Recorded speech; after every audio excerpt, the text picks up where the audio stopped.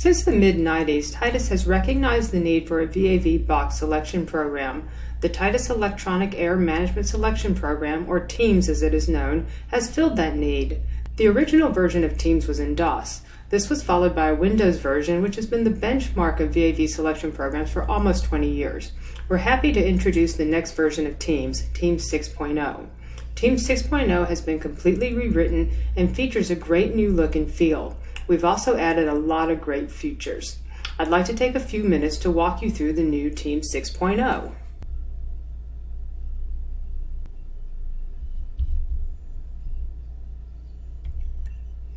From the home screen, you can start a new project, open an existing project, or make a quick selection. Let's make a quick selection. You can see right away that the program is more streamlined compared to older versions of Teams. There's no screen after screen of drilling down to get the model you want to select. You simply click single duct, dual duct, or fan powered, and then add a new box to get to your selection. All the information is now laid out on the same screen. The model drop-down allows you to select the box model you want. Let's choose a DTFS-F Phantom Series fan-powered box. You can select the size or leave it set to auto so that it selects all sizes that will work for your selection. And you can select with or without a reheat coil. Let's select a hot water coil. Now let's enter the design primary airflow. Hit enter or tab, and the program will automatically populate the fan airflow. Because this is a series fan box, the fan flow has to be equal to the primary airflow or higher. Teams 6.0 also populates the minimum and heating airflows based on a percentage you set in the defaults. You can change these in the defaults, or you can type over it here to make changes. We'll accept the 1.0 and 0.25 inches of static pressure that are defaulted in the program. Let's select ECM motor. We'll change our voltage to 277. Next, let's select the method we want to use to select the water coil. You have 6 different methods to choose from. If you're unsure what the 6 methods are, just click the blue I for more information. So this gives you the explanation of what the different methods are. I like to use the leaving air temperature method, so let's select that. And let's enter a leaving air temperature of 90 degrees because ASHRAE recommends that the leaving air temperature should not exceed a delta T of 15 degrees. Over here in the attenuation, you can see that it's set to catalog.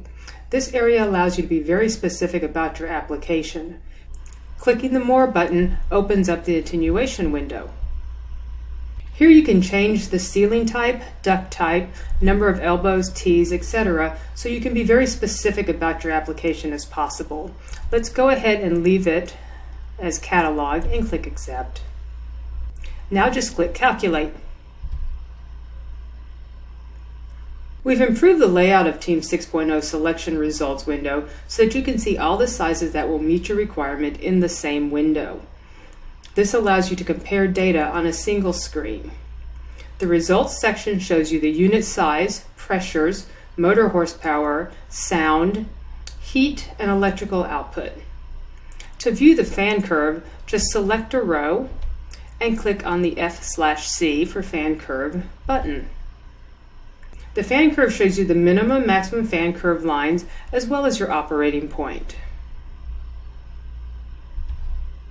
The Extended Sound Data tab shows you all the sound power for the radiated and discharge for fan plus primary plus fan only, as well as the room sound pressures based on your attenuation factors you accepted earlier. To add a box to the schedule, click Save in New if you want to continue selecting, or Save to Schedule if you want to go to the schedule. Let's click Save in New and add a couple more boxes to our project.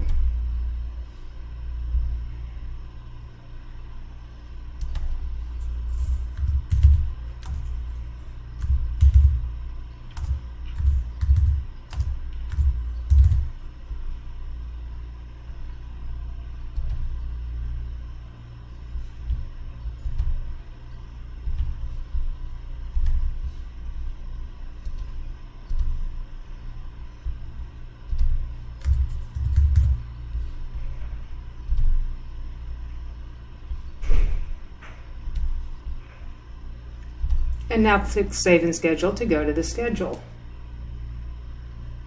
You can see that our fan boxes are on the schedule now.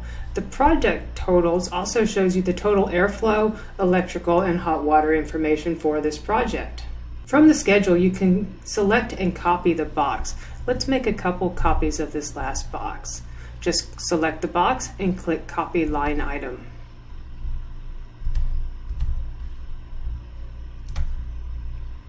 Now you can see 3 lines have been successfully created. You can click on any of the header fields and sort by that field, so we can sort it by unit size if we want, or CFM. You can also group columns by dragging that to the gray box. So let's say we want to sort by reheat. Now when you look at it, you can see that we have our 2 different reheat types. To unsort, just drag that back out. One great feature of Teams 6.0 is the Global Change feature. Select the lines you want to change by using Control or Shift and selecting the lines. And then select Global Change. The Global Change window will open and you can select what you want to change. Let's change our liner from fiberglass to EcoShield. And click Apply Changes.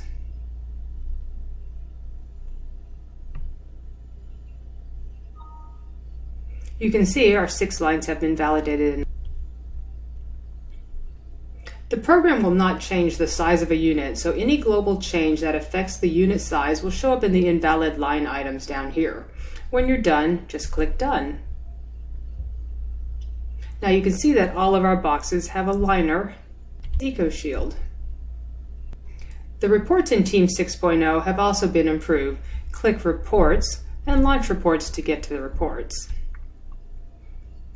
From here you can select Fan Powered and Launch Report. It opens the report preview window. From here you can view or print the report, or you can export the report to Excel, PDF, or Word. Let's export this one to Excel. I'm going to save it on my desktop as a file called Demo. Now let's just go look for our file. Now you can see the schedule is in Excel. From here you can save it, email it, add notes to it, or copy and paste it onto your CAD drawings.